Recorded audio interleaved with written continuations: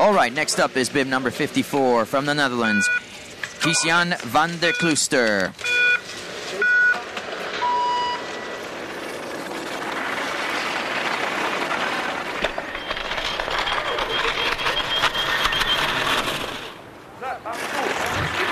In yesterday's action-filled downhill one, where half the field in the sit-ski category failed to reach the finish line, Van der Klooster was one of the non-finishers, and today things seem to be going way better for Van der Klooster. Clean skiing, good run, nice smooth style.